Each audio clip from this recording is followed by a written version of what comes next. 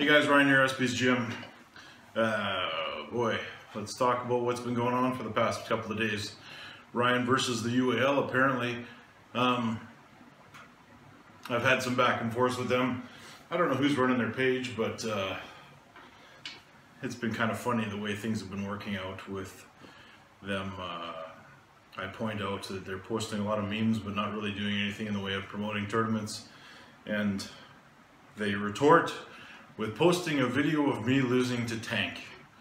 Well, guess what, guys? If you knew anything about arm wrestling, you'd know that every single arm wrestler there is out there that has put their arm on the table has lost at some point, and it's probably not that hard to find a video of that happening.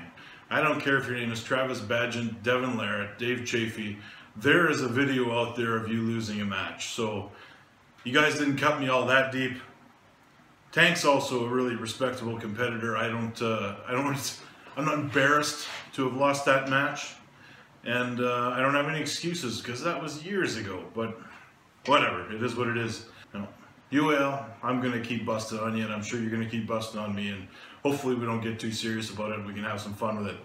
Now I want to talk to you guys about peaking. Somebody asked me, how do I peak for a tournament?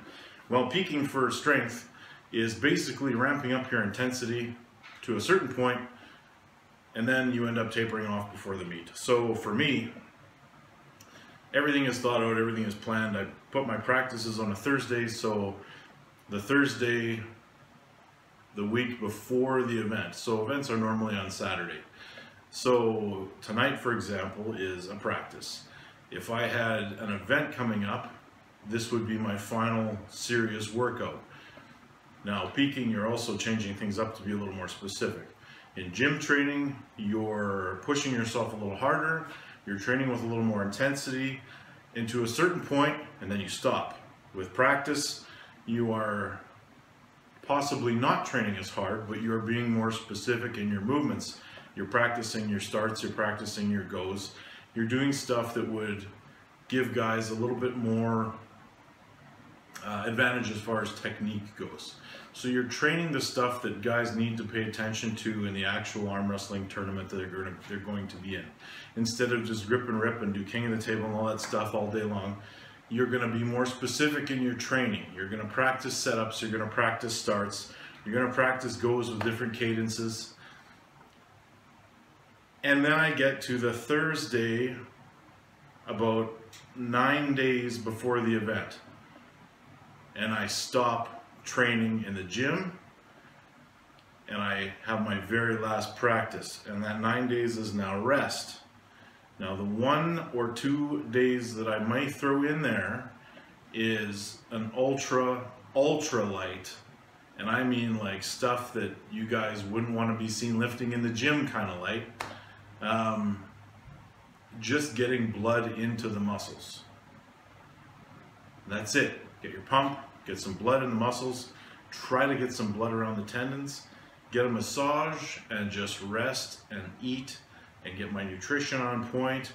So in ketosis and a ketogenic diet that I'm following, I may go off the ketogenic diet, but not until the night before the tournament, and I might carb load then. And that's all I do, guys. Train my ass off, try to hit personal bests on the week that I am going to stop my training, push myself a little bit beyond what I normally would do, have a nice practice, and then I stop. And I rest, and I eat, and I do active rest, which is the workout I told you about with light weight just for blood in the muscles. And that's it. You can make it as complicated or as simple as you want. Some guys just follow their normal routine and they just pick a day that they're going to stop training and rest. That's good too, as long as you've trained all the specifics you need to do in the tournament.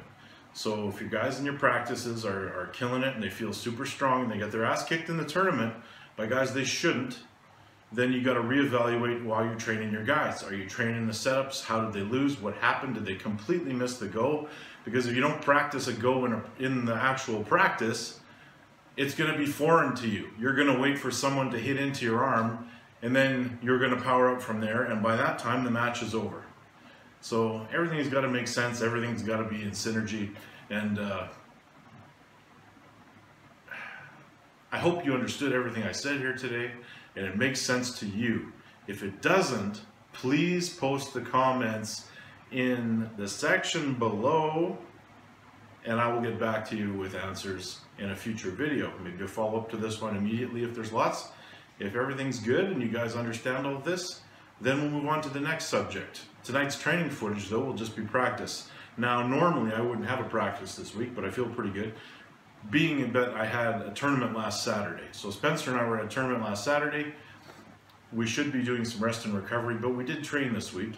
And we trained because we were able to train. We weren't super sore, but we didn't hit arms directly. We did a light, kind of an active rest workout for hand, wrist, elbow flexors, and did my normal back and shoulder routine. And tomorrow we're gonna bench.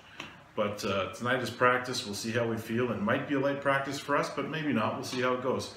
I feel pretty good right now, and yeah, we'll see where it goes.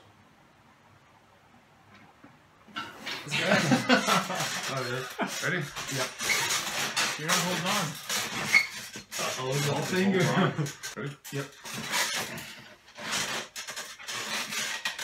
Oh, Tanner. Clamp down on those fingers. How high is he? Mr. Jeff? Scissorhands. Really high? See some knuckles there. Okay. Yeah. Oh, Travis is a little. Ready, go.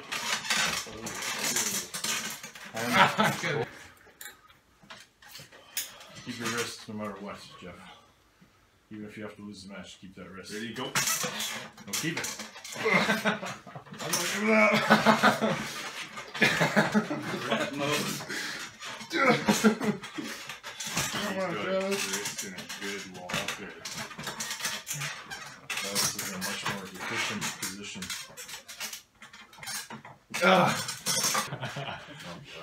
That's for you, though.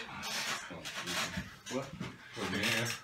Yeah, it was. Yeah, was it? Yeah, it was. I know that's from here. I'll tell you what.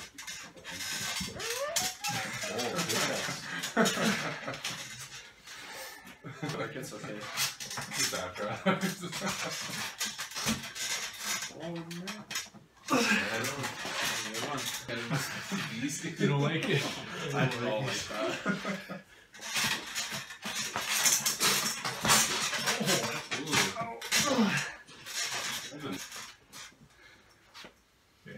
Ready? Yeah. We're doing this weird thing where you telegraph it. You guys are gonna have you halfway down before you get that hit in. My wonderful. Yeah, if you move that way first. Okay. Ready? Yeah.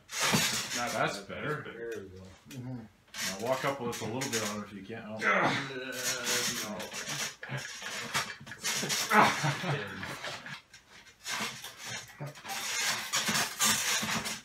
Nice.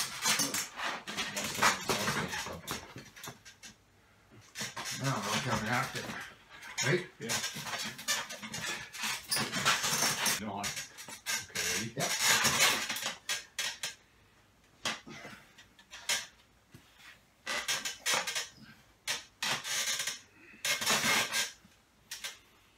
A little bit.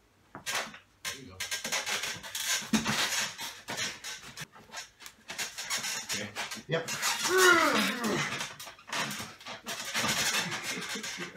Keep holding on, Rob.